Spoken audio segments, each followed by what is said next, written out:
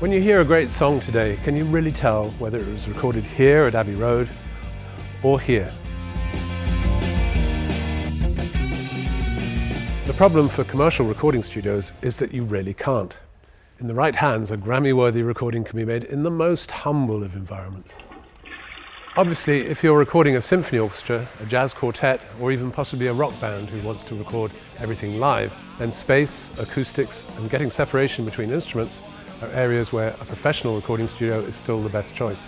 But if you're making a pop record, a dance track,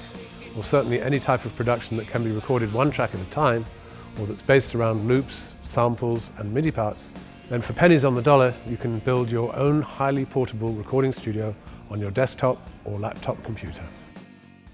If I need to, and that can also just be down to the budget of a record, I'll still record in a professional recording studio like this, but I can and do make records right here,